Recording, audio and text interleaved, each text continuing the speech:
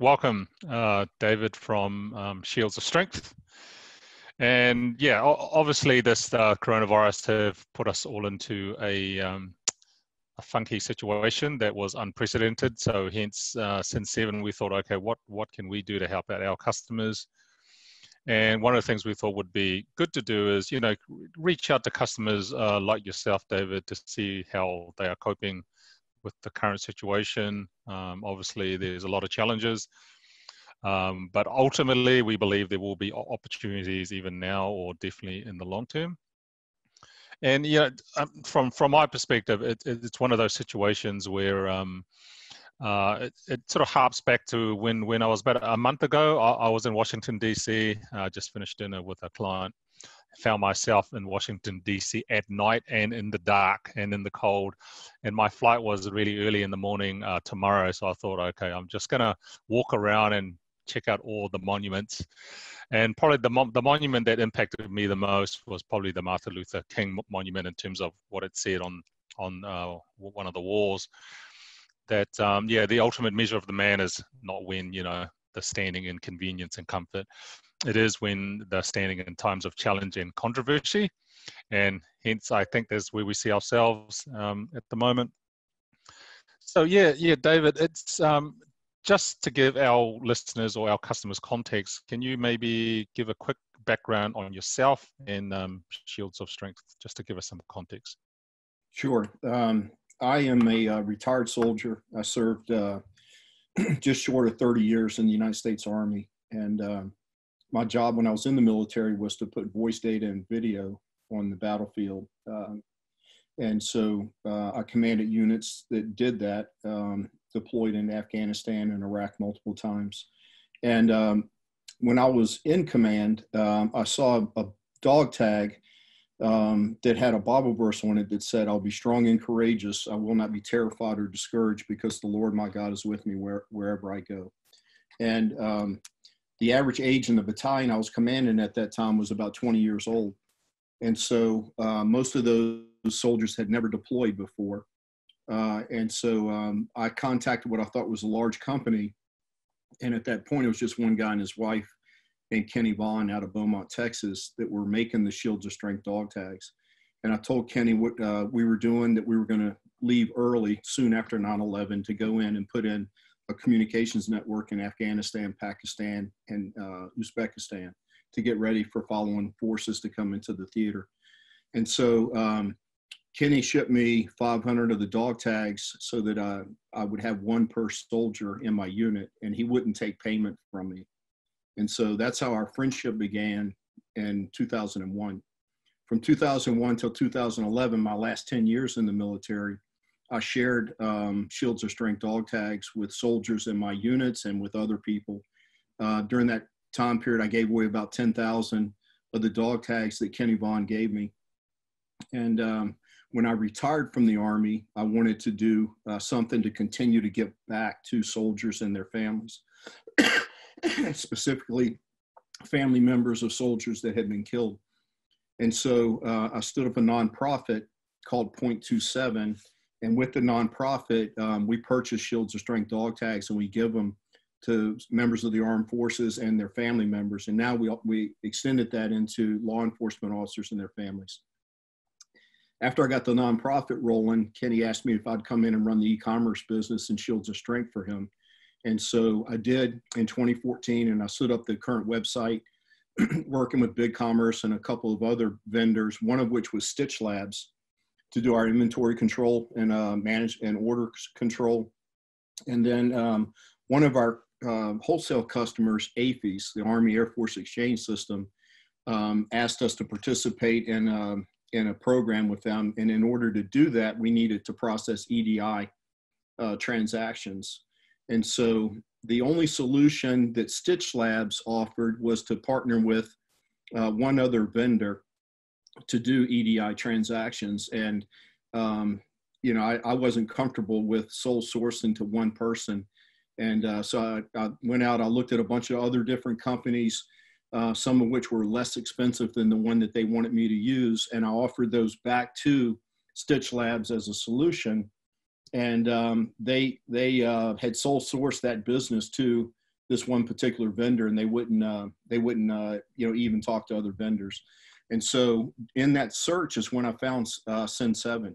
And what I loved about the company from the very beginning was that it was an integrated solution. It wasn't you had EDI capability integral to the system. I like the fact that you don't charge for every EDI transaction, each document. What I've come to learn is it's a minimum of 7 transactions for each sale in EDI, because they charge you even for the acknowledgments. And so as a small business that's not doing a lot of EDI transactions, it's a small part of our business, but it's a very important part of it. Sin7 was the right solution for us. And so I first worked with a gentleman named VJ as my onboard specialist. And from the beginning, I was totally impressed with the customer support. VJ walked me through it. I'm not a real technical person. As an officer, I had folks in my organizations, my battalion and then brigade and later larger units that were experts with technology. And so I knew how to manage them, but I wasn't the guy that was going to go in and program a router or set up, inventory and all this product feed information and everything. So VJ really helped me and probably did a lot more than what he normally does with another customer, but he was great. And then helped us learn. And AFES, we were your first customer that had an account with AFES. So, as we were trying to learn the EDI system, you guys were Asherod and a couple other guys were working with AFES, which is a big governmental bureaucracy that's very hard, and they're not responsive like Amazon or other vendors are. But I was really impressed with y'all's ability to work with them to get the system rolling, and with us being your first customer to work with AFES for EDI. So that I've been really impressed with the EDI team. And then I just want to say right now, my account manager, Karu, is hands down the best account manager I've had with any application. And, since 2014, when I started doing this business, I've probably worked with between marketing companies and web developers and everything, maybe 50 different companies. Karu, hands down, is the best. She's intelligent, she's polite, she's professional, she's helpful, she is, very dependable and proactive. So, what you're doing there with the account managers for a customer like me, a small business where, we have 6 employees and we're doing everything from marketing to fulfillment to influencer marketing on Instagram and email marketing and AdWords. And then as far as our product feeds, we've got Walmart, Amazon, eBay, and AFES and AFES eCom. So that's a lot. No way I can be an expert in any of that. And so we're totally pleased with the service we're getting out of Sin7. And please don't ever change my account manager. Let Karu do it forever. All right. Well, we'll bear that in mind. But thanks for those kind words. When the virus, I guess, first sort of came out on the news, it's sort of like localized in China. I think I saw in your system you have a mixture of local suppliers and also, I believe, some suppliers from China. I mean, did that disrupt any of your supply chain at all with the lockdown in China? What's interesting is Chinese New Year, the factories normally shut down for about 30 days. Yeah. And so what we had done to prepare for that was we put in early orders, so that we were pretty much set for the first and second quarter of 2020. Okay. So we got ahead of that a little bit. But they have been delayed with getting product, but we're in good shape because I think we planned ahead. Right. So when you order from China, because of probably the Chinese New Year thing, you order for like a whole quarter or like first and second quarter? We did. Yeah. This year we front loaded it. And And I even padded that. What I did was I based the order on sales of fourth quarter, which is our largest quarter by far. So Right. I looked at fourth quarter, what did I need for that quarter, and I ordered it, that amount for first and second quarter, and it's actually probably a little bit more than we need, but we're in a position where as long as sales continue, the challenge we're going to have is when all that inventory comes in and we have invoices, if sales drop, cash flow is really tight. And in 0.27, the nonprofit that I run, my major fundraising events for the year are normally in May. Those have now been canceled. Right. So I'm going to be sitting on a lot of inventory that I am not going to be able to, I'm not receiving donations to pay for it. So it's going to make me really cash tight, cash flow strapped. Yeah. Okay. I mean, I think that those are like a few months out, and there's a lot of events being cancelled. But I guess now that the pandemic is squarely in the US, has that impacted your sales, positively or negatively, or not much at all? We're actually up for March based on sales figures for last year, same time period. Right. So we haven't really seen, a decrease in sales. And it may be that, everything we make, we put a Bible verse on it. Our mission is to share God's word. We do that by engraving the jewelry. Any apparel we make, we put a Bible verse on it. And right now, a lot of people, because of the fear, they're starting to look for something that's bigger than themselves, and they're turning to their faith. And so our jewelry is a daily reminder of God's promises. So it may be that, for a period of time, we may maintain sales better than some others. But, we are a discretionary item. When it gets down to somebody that has to put food on the table, they're going to buy the food before they buy a piece of jewelry. So we may get hit here in the future, depending on how long people stay out of work. Yeah, I thought your situation, going through your account, I thought jewelry, and I go, well, this will be interesting. And then the nuance of that is, yeah, yours is very much shields of strength. I guess in times like this, I guess people are looking for ways that they can stay strong. Mm-hmm. And I guess your products themselves are quite, from a jewelry perspective, quite moderately priced. Yes. So it's not like on the luxury end. So I guess that's why you're a little bit different, I guess, from other sort of jewelry customers that we might have. So I guess you're from a hindsight point of view, is there? It looks like you've been sort of quite lucky to front load your stock. But when you sort of look back, are there any things you're going to do differently after this this pandemic goes away? What would you see yourself do differently?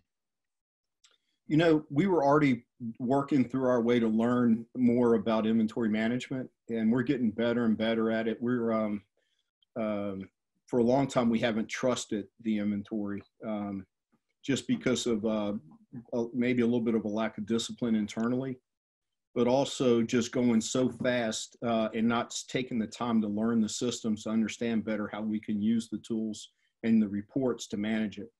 So one thing that we did in the military is if the way that property is accounted for in the military is through an annual inventory that happens annually. You're going to do 100% inventory. And when a company commander changes command and a new guy comes in, there's 100% inventory. So before the change of command happens, the incoming commander goes in and inventories every item to include the components that go with the item.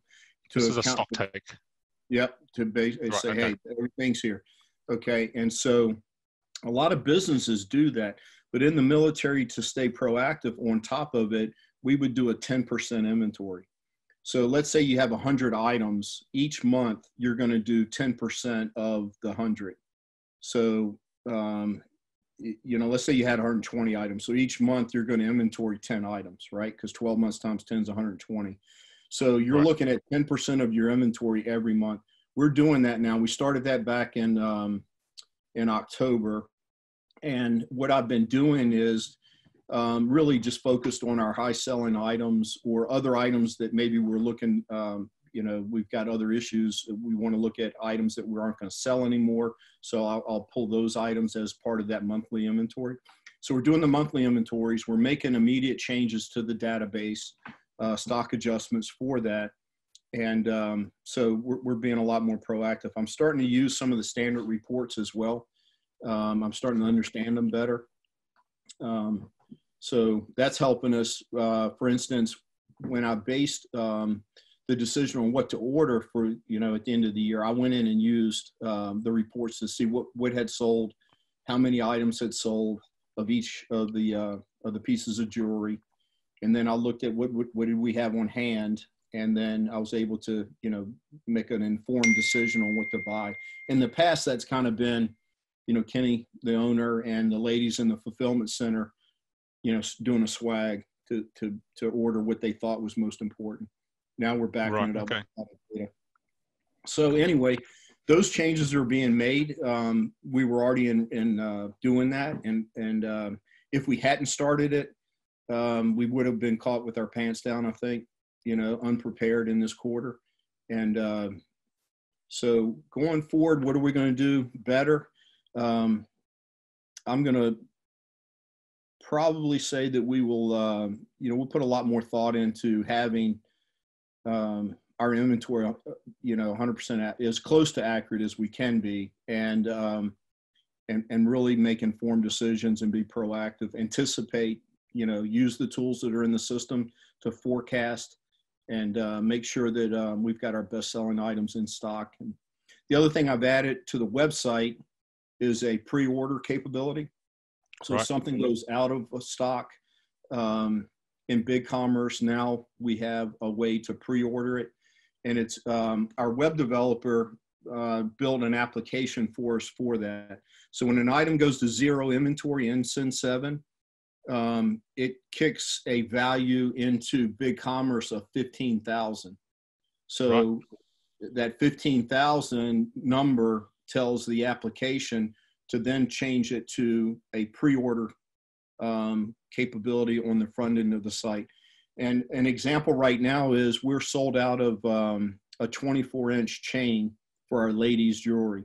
So if you went to the website now and you went to these ladies' necklaces, the pendants that are offered with 5 different chain links, 4 of them you can order right now. The other one, when you click on the 24-inch chain, it'll tell you it says something like this order's pre-order capable, and your item will arrive within 3 to 4 weeks. All right, so great. I mean, that would help some cash flow. Yeah. Yes, that's well. right. Yes. Our experience is if you don't get the sale when they want it, they're not going to come back. But if it has the ability to pre-order, then maybe 50 to 60% will say, okay, I can wait that long, and they'll order it right then. So we're capturing some of those sales. But that required me to pay this developer to do that. I would love to see the capability to be, BigCommerce and Sin 7 to make that a capability, like a native capability. Okay, I mean that's definitely something really good to look at. I know Sin 7 does natively have that ability, obviously, but how it talks to BigCommerce is probably something we can further look at. So in terms of I guess that is an opportunity that you've already exploited. Do you see any sort of opportunities that you think that you're looking at now to sort of go after? So has this situation created any opportunities in particular that you would see that would make Shields of Strength even stronger? That's a good question. I'll put some thought into that. Off the top of my head, I can't give you an example right now. A capability that we would like is for you to be fully integrated with Google Shopping so that orders can be processed from Google Shopping. Right now, we're paying a third party called Go Data Feed, and they have an app called Go Order Feed. So the order is processed in Google Shopping. It comes to Go Order Feed. They then send it over into BigCommerce, and it ends up looking like it's a BigCommerce order coming into Sin 7. But if you could where the orders come directly in, that sales channel comes directly into your platform.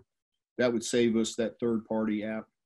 Yeah, I mean, we do have we've worked on something in terms of pushing data into Google Shop. Google Shop itself is not an e-commerce platform, so okay, let me get back to you on that, because we had actually worked extensively with on this integrating into Google Shop, but I'm not so sure what extent we've released it to customers.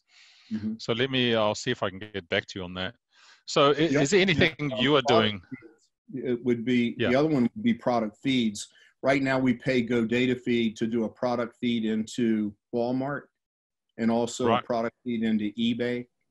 And then I was paying them to do a product feed into Amazon, but what I found is it's just easier for me to upload product information into Amazon, doing an Excel file upload.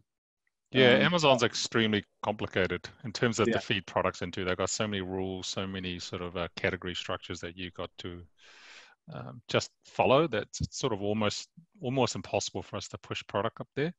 Yeah, and you're right. I mean, especially for jewelry, if you look at an Excel spreadsheet, it goes everywhere from column A over to like column BB or no EE. It goes all the way A to Z, then AA to AZ, and it keeps going. It's like, it's crazy. Those templates are ridiculous, and they got one for every industry. So it's sort of a monumental task. So that's why we abandoned that, trying to even think about pushing products up there. Okay. So what about to wrap up, in terms of you personally? I mean, what do you do to stay sane? Are you working remotely from home or not? I do. I live right next to a Civil War battlefield. It's the Battle of Kennesaw Mountain. So I've got about 40 miles of trails here that it'll never be developed. It's just natural woods with beautiful trails. And I just now got back from doing about a 4-mile hike. I get out in my office every day, and I've got a golden retriever that I used to be a runner. I ran every day, but I'm 58 now, and my back doesn't let me run anymore. My knees don't want me to run. So I hike, and then I've got a gym in my basement that, I'll work out down there. That's how I stay sane. And then I do public speaking. I travel quite a bit for 0.27. This, since 2014, we've given 500,000 members of the armed forces a dog tag in Great Scripture. Since 2016, I've given about 120,000 police officers a custom dog tag we made for them. And then family members of soldiers, sailors, airmen, Marines that have been killed, and police officers and firefighters have been killed in the line of duty. I've given 26,000 family members a really beautiful high-end piece of jewelry we made for them. We made it out of surgical grade stainless steel so that it'll never tarnish. It's a multi-generational piece that we made to give to these family members. It's engraved with the scripture that says, "Greater love has no one than to lay down their life for a friend." And the purpose of that jewelry is twofold. One is to the worst fear that any family member has of a soldier or a police officer is that someone's going to forget their loved one and the sacrifice that they made for our freedom. So that gift lets them know that we haven't forgotten. And then two, it's given them a piece of God's word to let them know that the God acknowledges that death that their loved one made, and that when you believe in Jesus Christ, you'll have eternal life, and you'll see your loved one again in heaven. So that keeps me sane to work with these incredible families. Travel around the United States doing that, speaking at different events. And then, here at home, I've got a beautiful office, got a beautiful, my outlook out here in front of the house, just looking out at dogwood trees. All right, there we go. Look at you. From my second floor of my house here.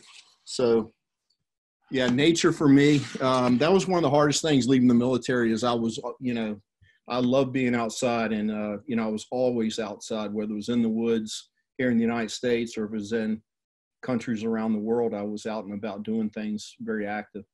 So, David, so any sort of final words of advice or encouragement for customers like yourself, or our customers, Sin7 customers, or companies like yourself out there? Yeah, we're going to get through this, and we're going to, you know, we're going to be a whole lot stronger than we were going into it. And you know, we've been through world wars, we've been through major terrorist attacks, we've been through the Great Depression, and this is a cycle we're going through. And you know, the main thing is God is still on His throne; He's still in control, and none of this is a surprise to Him. And you know, everything's going to be okay. We're going to be fine. Okay, thanks for your time, David. Some powerful words, and yeah, it's been a pleasure. So I'm pleasantly sort of, you know, really happy that you're safe and mostly sane, and yeah, hopefully catch up in some better times. Okay, thank you. Hey, and thank you for what you're doing with your company. You give a great value, and your team. I have never talked to anyone that has not been professional, polite, and proactive. And you know, that normally it's top down. You've developed a culture that's going to make you successful regardless of the market, because every small business is looking for exactly that. They're looking for value. They're looking for people that are professional, that know what they're doing, and they're polite and they're proactive. You keep that culture and you take care of your employees, you're going to go to the top. You will grow this business, and it'll be far greater than you've ever dreamed of. Keep the culture. Don't change what you're doing. Great, thanks, Dave. I'm pretty sure when they hear that, their morale will lift instantly. Okay, thanks for your time.